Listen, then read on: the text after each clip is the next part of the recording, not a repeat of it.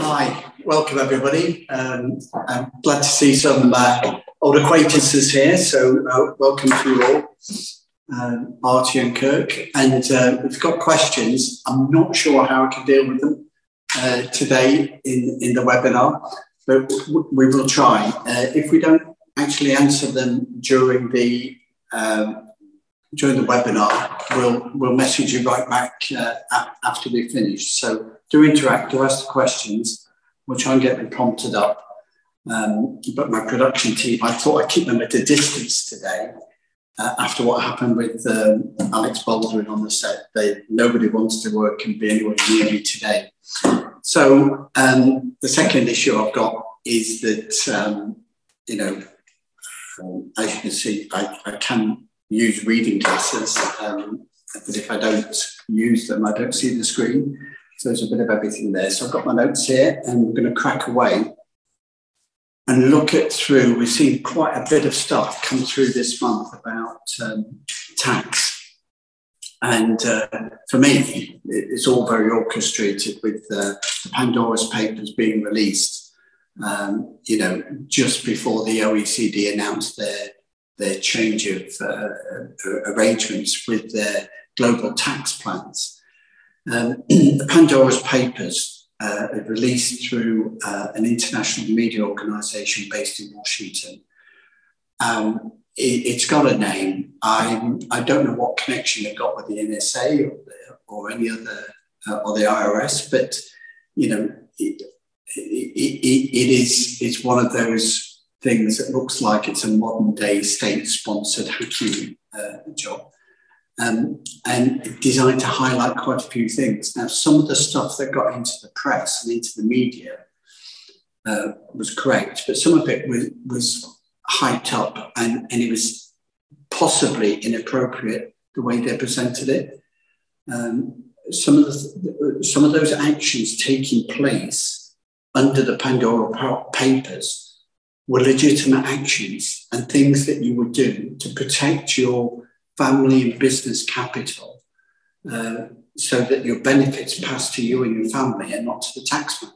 That's why we save in ISAs, in pensions, and that's why we leave stuff in trust for our children or give to charity. So the movements are not necessarily illegal, and the arrangements are not going to be made illegal.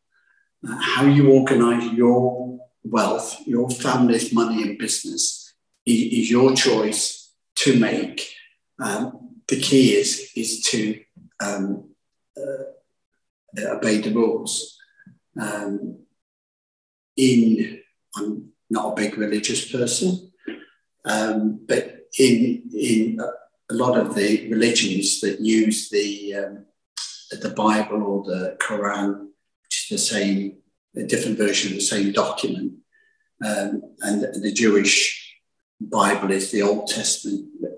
They all talk in old terms about saving 10% of your income as a prudent way of going forward. And in some religions, evangelicals and Muslims, that's counted, that's taken in as a collection for the church and the religion. And they then become charitable foundations, as some of those have been used for ill-gotten gains, whether you talk about the Crusades 100 years ago, or whether you talk about bombing airlines out of the sky. So money laundering on an international scale is big business for drugs, for terrorism, and those are the people that they're trying to monitor, but everybody else gets swept up in that. If you're obeying the rules, there's nothing wrong with what you're doing.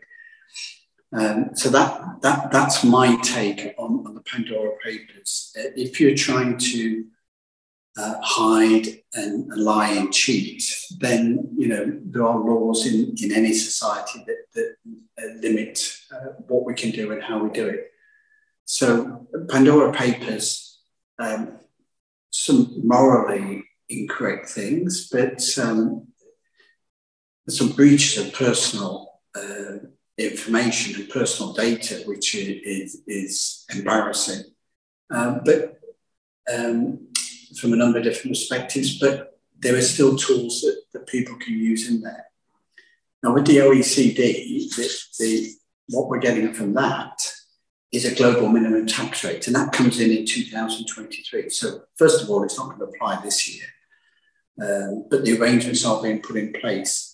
Now, that global minimum tax rate of 15% means that if you're Google or Facebook or Microsoft or Apple, then you should pay 15% of your global, a minimum rate of 15% corporation tax on your global profits.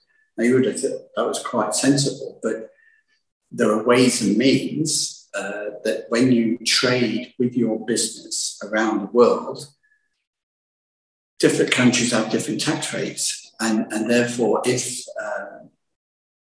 your company's holding company is not in the USA, or it's not in Australia, or it's not in the UK, the corporation tax is applied in another jurisdiction, which if it's Cyprus or Ireland is 12.5%.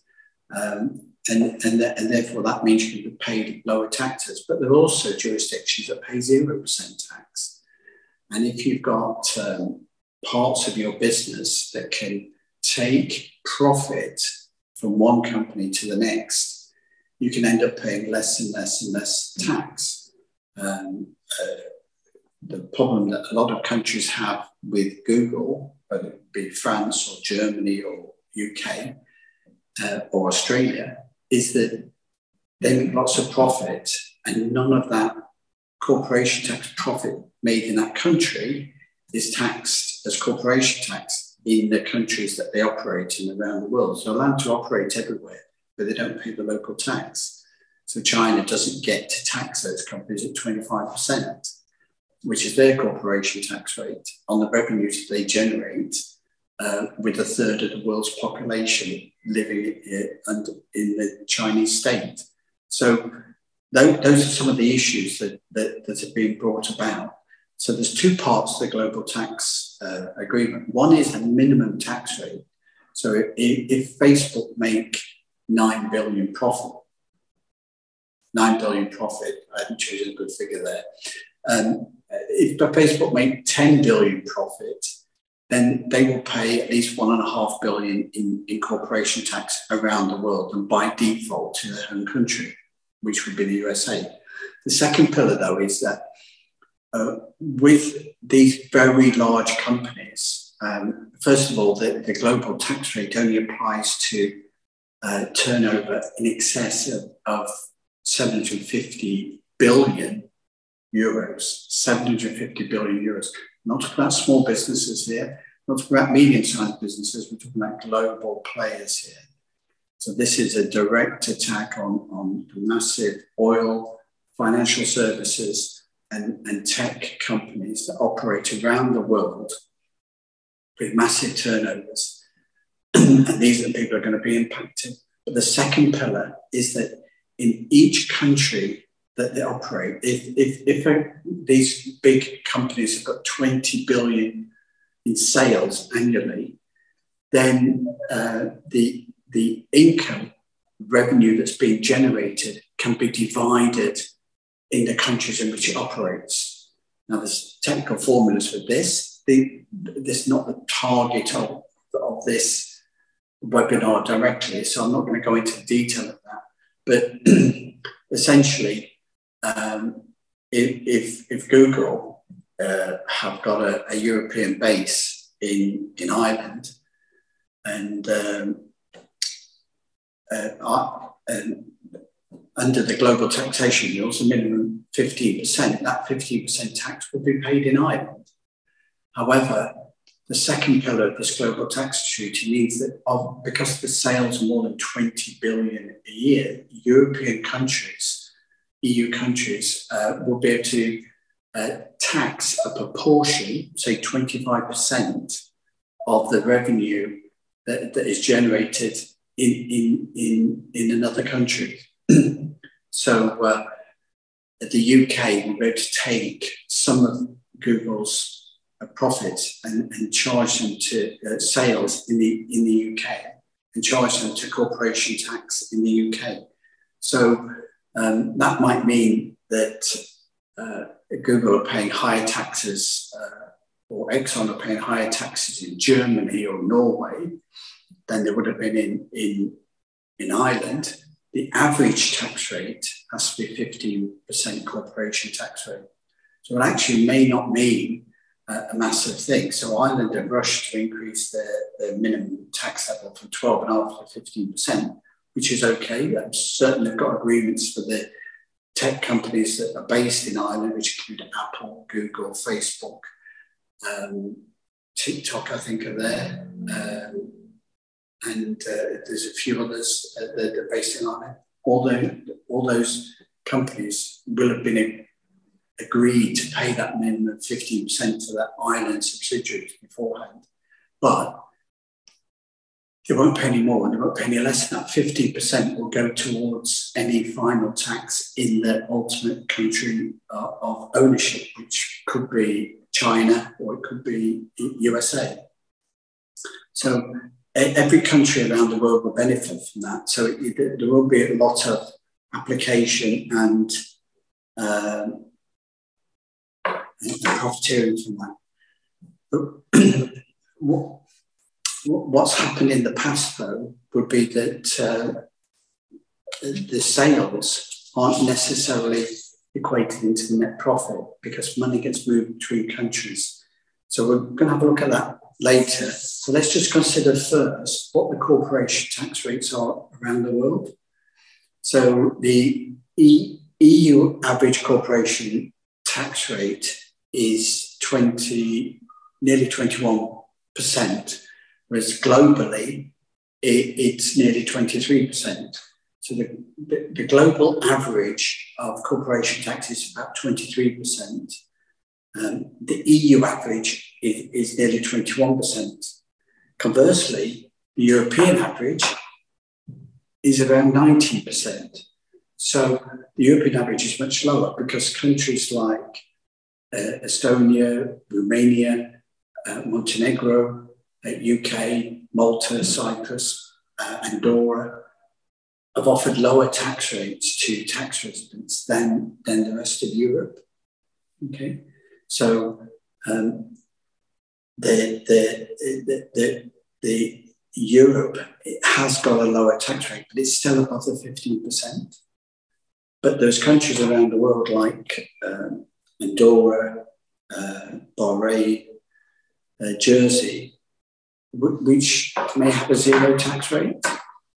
And by having a subsidiary or a holding company operating in that other jurisdiction, that means that the company can take expense out of the high tax country and put it into the low tax country.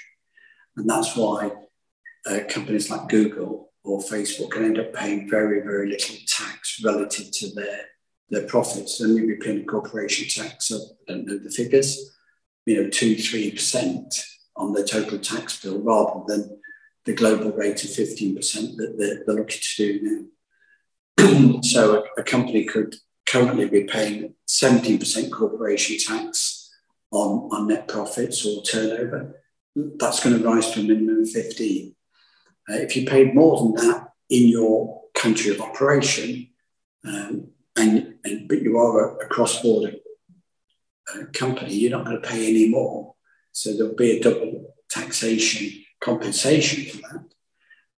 So companies will still potentially be liable to pay up to the OECD average, which is 23%. So some countries do charge higher rates. China's 25%. Malta's 35%, highest corporation tax rate. China's 20% and 25%, in Germany 30%. The UK recently announced that they're increasing corporation tax from 19% to 26%. But again, that is only for bigger companies.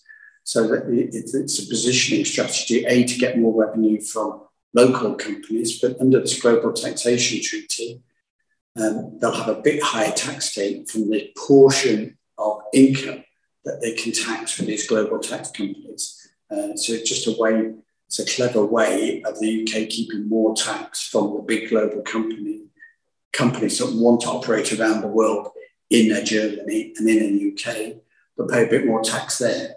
And that'll take the tax off their parent location where their holding company is. So again, it's all about transferring profit and taxes between jurisdictions, which will continue to be legal. Just the amount of tax the very big companies are going to pay will be a lot higher. I'm sure you've got lots of questions on that, but I can't see them, not without my glasses on, so patience with me, please. So so let's have a look. Who gets taxed? Not what the rate is, because this is our expertise, this is our business, this is what we look to guide expat, family and business living and working abroad, whether you're an employee or you're running your own business or you want to move it and share your profits. What are the steps that you need to take? And it's about the tax residence. So as individual expats, an individual has a tax resident. Now, if you're operating through your own personal service company, the personal service company has its own tax number and its own tax identity. So therefore, the contractor, the personal service company operative in the UK could have a flat rate, 19% corporation tax rate, as opposed to a personal income tax rate of up to 45%. So that works really, really well within one jurisdiction. But when you think about working cross-border, things become a lot more interesting. So there are countries with little or no tax payable, or a maximum tax rate of 12.5% below the global averages. And in these countries, you could be your individual tax resident, but the corporation tax could be paid in another jurisdiction. So you're transferring the money cross-border. And in this post-COVID world, where more people are choosing using technology to work remotely, whether you're in Google or whether you're working from home in Berkshire instead of in the city of London, remote working is now by IT. But what about if you're working across border? How could that work and how could that benefit you? So by separating individual and the company, so if you're trading your economic activity through a personal service company, you can control where you pay your corporation tax and where you pay your income tax. And that depends in part as well on where the activity is, with economic activities, as well as of doing the work, and also where the contracts are and where the residence is. But there's more ways, as we saw in Panama Papers, with a trust, properties are owned in trust. Now, trusts have got a bad press because a lot of them are taxed very heavily. But that's not the purpose of a trust, to be an active source of holdings. A trust is primarily designed to protect your assets. So going back to the Crusaders, this is when the concept of trust was created under English law, that the knight, the warrior going to fight in the wars across the world, would entrust his castle and his keep and his family to another person to take care of and look after those assets. So give them the authority to collect the income, pay the taxes, collect the taxes, maybe, and generally look after the affairs.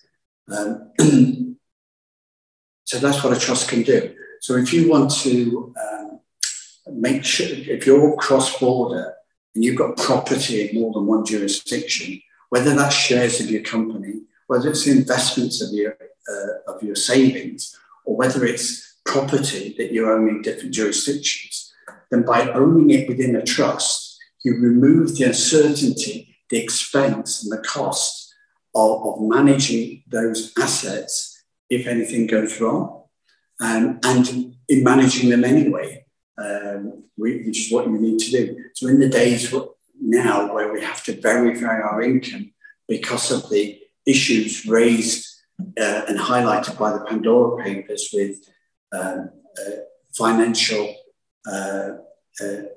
criminal activity around the world, often you can't maintain a local bank or finance or investment, or you have to turn up in person, or you have to pay for expensive attorneys to represent you and have documents apostilled and certified and instructions and complications. But that's what the trust does.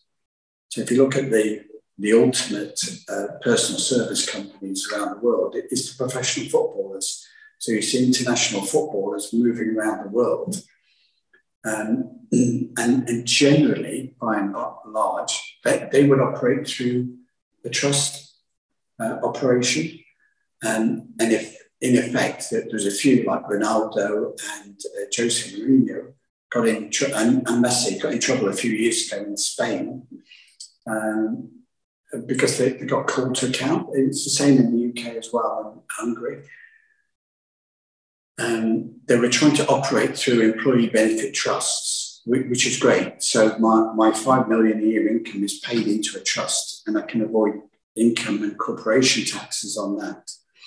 The reason it didn't work was that they were then drawing all that income out to spend and not paying income tax. If they hold the money in the trust and they buy property, they buy boats, they buy cars, they buy businesses and investments, then that's fine. They just taxed on the income that comes out. An employee benefit trust is a type of pension. So we all, most of us have a form of pension, and a pension is a trust. We entrust our savings to a financial institution to invest it well or invest it badly, invest it for our benefit or invest it for their benefit. And so that when we draw the money out, we produce taxable income. So a pension trust fund is a highly regulated taxable fund, which authorities are happy with because the tax position is clear. And as long as the tax position is always clear, then you're okay with that. In Central America and the Caribbean, trusts and trust companies and companies were registered, but the trusts weren't and the companies didn't have a tax registration, and that was the issue. There was no tax liability, but there was no tax registration. Therefore, there's no record of the activity. If you're a UK expat and you're working abroad, be that in Australia, in China, in Kenya, or wherever you're working, you could be working in the Middle East in a jurisdiction with no tax. If you're not a tax resident in another jurisdiction, a British citizen is still taxed on their worldwide income in the UK. So you have to have a tax residence somewhere in the world. Otherwise, the tax on your worldwide income falls to your home country. So under that principle, a trust can hold investments and receive dividends or rental income and potentially avoid some capital gains or income taxes. The charities are an adapted form of trust, but it's still basically a trust company. So with a charity, again, if you choose to operate your business or take up your fortune into a charitable organisation or foundation, the type of trust where you can get tax breaks as well. So UK tax residents can give up to all their income and companies a portion of their income to charity and avoid corporation tax completely. So that's another way forward as a way of managing money. So it means that you can protect the assets down the generations. So the Duke of Wellington got very rich after the Battle of Waterloo, made a lot of money, proud nation, very happy with him. And the Duke of Westminster, his direct descendant, is now deemed to be one of the richest people in the UK. And he owns Knightsbridge and Kensington and large parts of the most expensive real estate in England, in London. But he's not the richest man. It's all owned by a trust. The Duke of Westminster is a trustee. He manages his trust. That will give him a job and an income where pays you in tax. His family might receive incomes from that. But within the trust will have its own tax regime. So if you create a trust and the trust has no additional tax liability on it, you're protecting the capital within it, but the company within the trust will still pay tax at whatever relevant local rate is. So if a company is trading globally and it's deemed to be on a minimum tax, a corporation tax rate of 15%, it will still pay that 15% tax. If its corporation tax is 12.5% for Cyprus or 19% for the UK, that's the rate that it will pay. So there's lots of opportunities there to still use a trust and not evade tax, but protect your capital and protect your asset and have that holding company.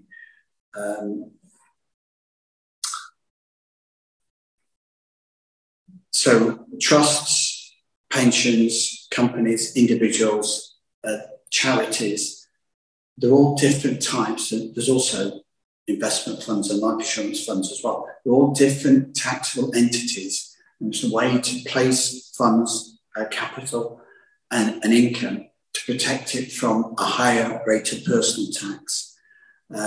It can protect you to a degree for capital gains tax. So the capital gains tax still arises where the capital gains tax is. So for UK expats, there's a bonus that a UK expat can leave the UK, not pay corporation tax, not pay capital gains tax on any disposal, as long as they stay outside the UK for 5 years. But they have to move out from the UK first before they make that selling decision, which is why you find people going to Singapore or Monaco before they do a big business sale or disposal. But the expense thing is very important as well. So if you've got royalties, licenses, patents, trademarks, if these are owned by a holding company or a rights company or rights individual that's in a low tax environment, they can expense the company which has got the higher corporation tax rates. And therefore, that's another way of moving money around. And this is where the Facebooks, Apples, and Googles of this world have been making money, or not paying tax, should I say. And so there's big opportunities to consider what your brand is, what your licenses are that you're granting to your overseas businesses that are operating. And it's a way of taking profits out of a high corporation tax jurisdiction to a low tax jurisdiction. So there's lots that we can do on that. And the key for us at ProAct is always who benefits. The people that benefit should be the family and not the taxman and not the professionals. I'm not saying that we do work for free, there's an expense, but by planning ahead, looking forward, organising the assets in such a way, you can avoid the expense and delay of probate, you can avoid the expense and delay of additional taxes, and you can remain clean and compliant around the world in what you're doing. Cyprus responded to the OECD's global tax rules. So have Ireland. Ireland have increased their minimum corporation tax rate from 12.5% to 15% starting next year, so a year ahead of the OECD rules. Cyprus has started a different initiative, which comes out in 2022. There's already some very, very interesting opportunities for expats. But Cyprus is also the 54th most easiest place to open a company in the world. So, and trusts are just as hard, if not harder. So it is a difficult place. It's going through a rapid transition from a paper-based system to an online system, accelerated by COVID. And there's some very, very good expertise, fantastic broadband speeds, a low tax, stable tax regime, and increasingly it's got a financial services and a technology sector which is growing and expanding. And they've announced an initiative to develop that and build it further. And they want to build a business and trade sector in Cyprus, along the lines that you see in UAE and Dubai. And maybe this is a missed opportunity from the past, but it's the way that they're going forward, focusing on things like technical innovation and high tech and finance and biotechnologies, with a stable European-based economy with a low corporation tax of 12.5%. For non-EU expats, the rules are going to change for that from 2022. So for UK, an EU expat can technically move and set up a business in Cyprus at any time. But anybody else from around the world has got more of a challenge. As an individual, it doesn't mean that you can't create a Cyprus trust. So Cyprus has an international trust, and this could become part of a holding operation for your investments or your property or your companies around the world. Now, if you qualify to set up a Cyprus International Trust, you will pay, as an expat, 0% dividends, 0% corporation tax, 0% interest tax, and 0% income tax on any global income at all. Now, that doesn't mean you won't be subjected to the OECD's global minimum tax rules. That only applies to companies that are turning over more than 750 million euros, 650 million pounds. So if you're below that level, the Cyprus International Trust can work as a holding company and give you a base, a corporation tax of 12.5% still, and be legitimate and be within the EU framework. For third countries, though, there are tightened EU rules that apply throughout the EU, and Cyprus have got some discretion on how to apply those. And these are the new rules that are coming in. And they're after two types of non-EU citizens, and this will include British people. So, first of all, there's going to be an accelerated business visa with setting up a company to operate in Cyprus, where your minimum income is $2,500 per month, and your degree level qualification. A third country national can come to Cyprus and set up a business operating here and get residency and get citizenship after 5 years. Now, at the moment, the application process starts after 7 years, and it's very slow, so you won't get it before 10 years. But they're saying now that naturalisation, citizenship, for Cyprus business visa, for the individual to be resident here and the business is accelerated, and citizenship within 5 years. And they're also amending the legislation specifically to attract digital nomads. So if you want to live in Cyprus as a tax resident, but your work is abroad, your contract is abroad, they will allow you to come here and be a Cyprus tax resident without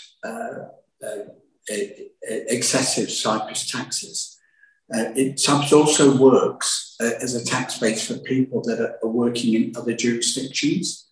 So if you're an expat individual and you need to go and work in China or Dubai or Saudi Arabia, you only have to be in Cyprus for 60 days a year to be deemed to be a tax resident for that year. So as long as you don't become a tax resident in another jurisdiction, you can remain a tax resident in Cyprus for just 60 days a year. Now, if you're working in Saudi, you know, and you're working for 10 months a year and 2 months a year in Cyprus, aren't you going to be taxed in Saudi? The tax in Saudi is 0%. So potentially what you've got is a liability to the tax in your home country because your tax resident is, you've not got any formal tax residency. Cyprus can give that, and they won't tax you on your overseas income necessarily if that's still taxed in Saudi. So you've got that option as well. So it makes it very tax efficient. Taxes for individuals, expats, for 17 years is 0% on dividends and 0% on interest.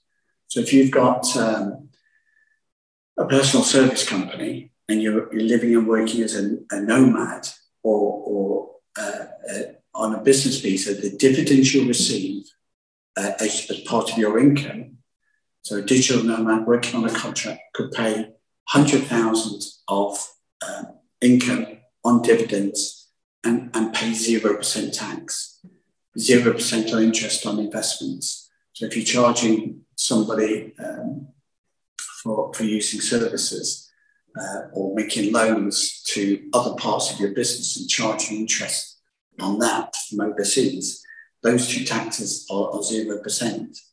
But it gets even better because the new tax exemptions for the business visas or the digital nomads or the high-skilled employees that these new businesses form is also on income tax. So it's quite generous already, but it's extended even more. So up to 100,000 a year, you can get 50% off the Cyprus tax rates for up to 17 years. So the maximum Cyprus tax rate only goes up to 35%. But that could be reduced for an expat by 50%. So the maximum income tax rate you pay is around 18% for 17 years, the first 17 years of your working in country. And that's for income, not to about dividends or income, just about for income tax liability there. If your income is below 55,000 a year, below 4,500 a month, then the tax break is 20%. So somebody on 4,000 a year will have their tax rate reduced by 20%, and that 20% is for 17 years, not 10 years as it was in the past, 17 years. So a new expat coming to Cyprus could live and work here, pay no tax on dividends or interest, and have 50% pay half the amount of tax. So pay a maximum rate of 17.5%, standard rate to pay 10% tax for 17 years, which is going to compete with any other legitimate jurisdiction in Europe or around the world. If an expat creates a Cyprus International Trust and owns property and capital through that around the world and bank interest and savings, there'll be no additional tax in Cyprus on those assets. Cyprus law follows English law, but the family can stay in control of the trust and pay no tax. So it's not like creating a trust in the UK or Australia where you'd automatically have a tax liability, possibly even just on holding capital. The Cyprus Trust can hold capital without receiving any tax, but it can also take income from around the world without paying any additional tax. That doesn't mean that the UK company is not going to generate corporation tax on its trading activities in the UK, but the Cyprus Trust could receive a an income from a loan that it makes to that business, for example, or from another type of income that it gets from a royalty or a brand or a patent or a license in some respects. So there's lots of things to do. There is individuals have and companies do have a intellectual property tax, which again comes down to about 10% in Cyprus. So it's very, very competitive. So that's Cyprus's response to the global tax rules, to say that they're extending the concessions to expats for 17 years. They can come and live and work in Cyprus or be Cyprus-based, or the businesses can be Cyprus-based, and they can have a reduced level of taxation, 50% off, up to 50% off, at least 20%. But a digital nomad has got the opportunity to do the contract on the work abroad through a personal service company, receive dividends at 0% income tax. So all these things make Cyprus a very competitive place, either to be the holding company for business and investment and pension, property assets, or to be your base for living and working around the world. And at this point, I should ask you for questions. As you can see, I've got my glasses on, so I might be able to see some questions if they pop up. No. My assistant would pop those questions up if you were there and I would see them. So with Proact, we operate in two ways. We've got an online business, and we've got a secure online app that we're developing to provide real-time updates and information to expats all around the world. Our focus is UK-based, UK expats living and working around the world, but that could be living in the UK. That could be living in the UK, or it could be people that are just from the UK living around the world. There's a very famous old chap who lived in Monaco for many years, but unfortunately, as Will said, I want to be buried in the family crypt in England. And because after his death in Monaco, he was returned to the grave, the UK got him for inheritance tax.